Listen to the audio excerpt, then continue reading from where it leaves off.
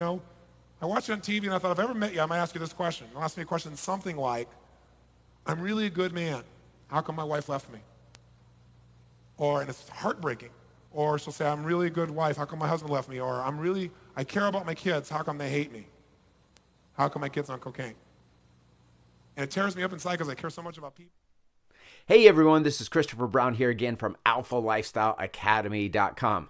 Now in today's video, we're going to check out a video clip from Tony Robbins where he explains one of the reasons that so many people fail to reach their goals in life is because that they underestimate the amount of effort that it takes to reach a certain goal. Sounds very similar to what Grant Cardone talks about is in the 10X rule, but I'm sure you're going to really appreciate this clip.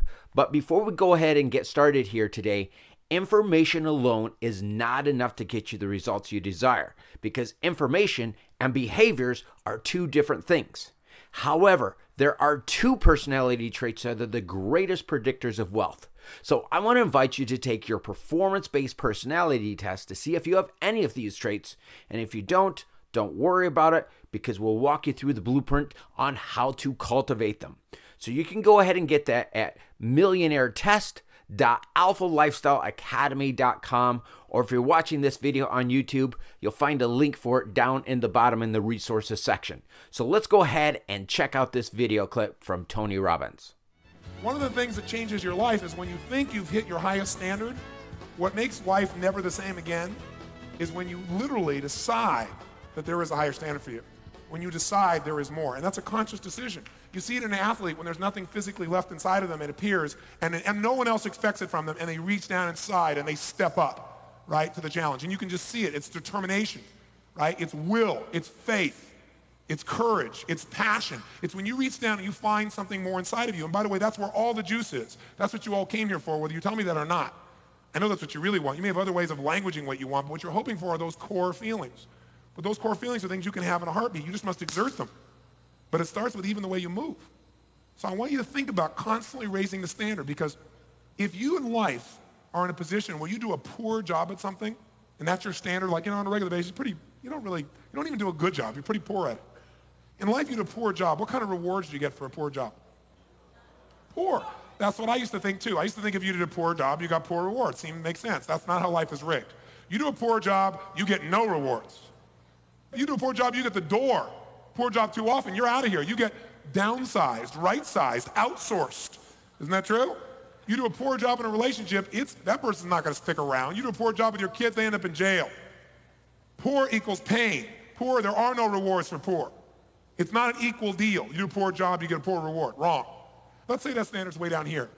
Now, the next level of standards would be a huge jump way up here to something called good.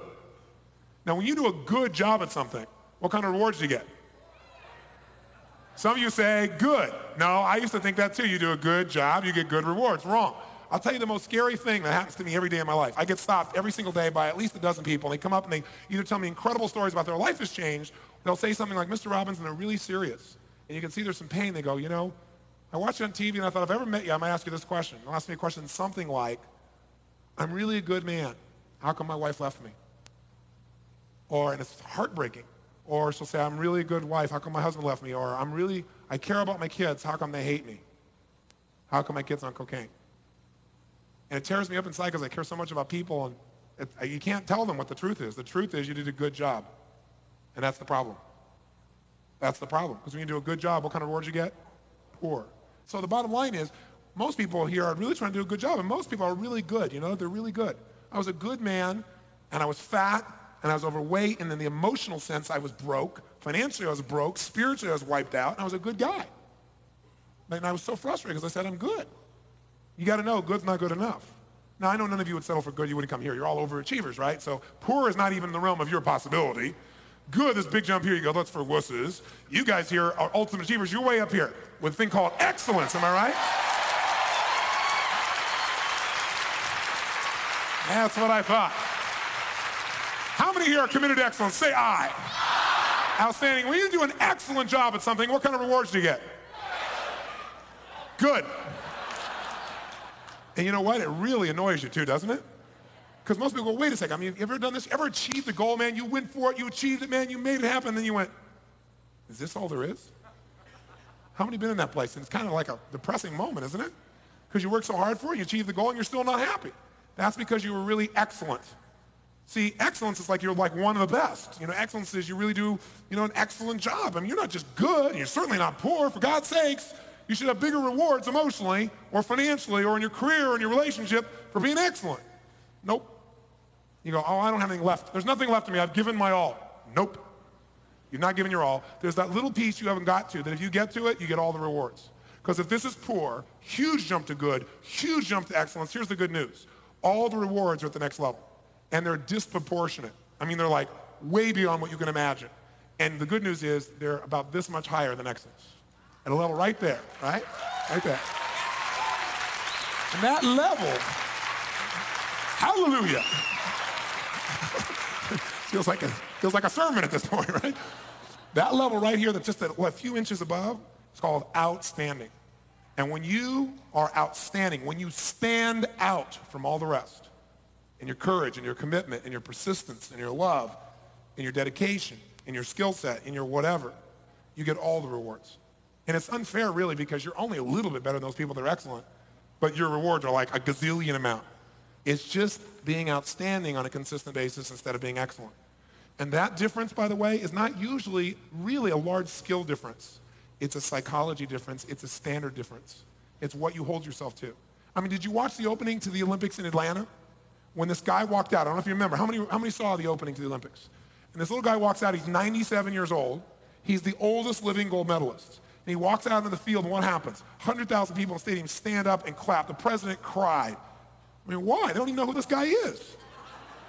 Because they know he was outstanding probably 40, 50, 60 years ago. Unbelievable. Think about it, 70 years ago. That's what we value outstanding in a culture. A good example is Carrie Strug.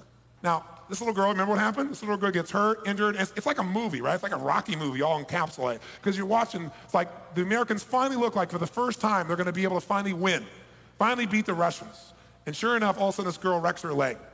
And as she does it, everybody's like, oh my God, it's over, it can't happen. There she goes, holds it in. And what happens? She goes away, everybody's there, and all of a sudden the monitor comes in and goes, oh my God, I can't believe it. I can't believe it. She's standing up. She's walking towards the mat. She couldn't. She can't. It couldn't be. She's not going to try it, is she? And the whole place gets really dramatic and quiet, and this little girl with nothing but guts and heart, through the pain, goes and lands. Holds just long enough, pulls that leg up, and everybody goes crazy. They win the gold medal. How many of you cried? Come on, you cried out there, come on. And you don't even know this girl. If you felt the emotion in that moment, if you cried or you felt celebratory, there's only one reason why. Because in that moment, you recognized the part of you. That's what made you feel moved. You know there's a part of you that's outstanding. If you cried, it may have been that you're not fully utilizing that part of you, and you realize that. Felt celebratory, maybe you just for a moment remember what it would feel like if you engaged that part of you. But that only happens by a decision, because it wasn't skill that made her win, it was heart. And that's something you have total control of. If you'll push yourself beyond anything you thought was available, and like lifting a weight, how do you build a bicep? How do you do it? What do you got to do? You got to demand, you got to put a huge demand on it consistently, don't you? You have to take a weight. You can exercise it. If you don't exercise it, it atrophies. But to grow a muscle, like really build it, you got to take on something that's much harder, much more uncomfortable, not what you planned for, not what's comfortable for you. And if you make yourself do it even though it's uncomfortable, and you do it again and again, you get growth, because as you make a demand, the muscle expands. So it is true with a muscle called passion. The more you demand of it, the more it'll expand. But if you just do what you're already comfortable with, you'll leave here kind of pumped up, feeling good, and you'll say, wasn't that a cool seminar? But your life won't be changed. You'll have had a great weekend that'll last a month or so. That's not why I came by. I really want to see you give yourself the gift of raising the standard. By the way, if I'm going to do 10 curls, which one of those 10 do I want to do the least? Probably. Which one? Number 10. Which one gives you all the growth? Number 11. Good people do 10 when 10 is what's asked of them. Excellent people usually 10 and a little half. Outstanding people always do more than is expected of them, because they're not doing it for someone else. They're doing it for what they know they're capable of. It's when you feel like you don't have an ounce left and you make yourself do it when all of your life has changed. So imagine you've come to the mental, emotional, and spiritual gym. I'm not here to tell you what to believe religiously in any way. I have no conversation for you there. I am respectful of whatever you believe. Whatever you believe, I'd say practice it. But spirituality is not just religion. It's the way you live your life.